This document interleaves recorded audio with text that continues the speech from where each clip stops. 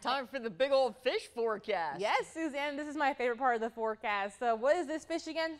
A bass. It is like what a lot of people fish for here.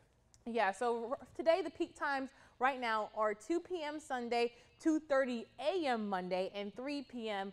on Monday. Again, today might not be the best day to go just because we do have a chance for rain. But tomorrow, just isolated showers and storms, but temperatures will be in the mid-90s. All right, 2:30 in the morning, no. 3 o'clock tomorrow, sunscreen, hat, and a cooler of water, that's for sure. All right, cool. Now it's time to take a look at your big old fish. Leo Cruz caught a 3-pound fish back in July at a private pond. That is a nice shot right there. Good bragging rights.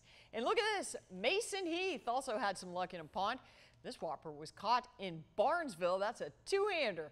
Ralph Haywood caught this catfish on Lake Oconee. Good eating, good job. And Rick's big old catfish came from Lake Sinclair. That is awesome. Way to go sending in big old fish pictures.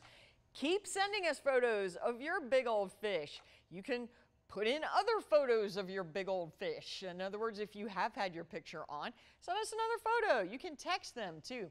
478-752-1309.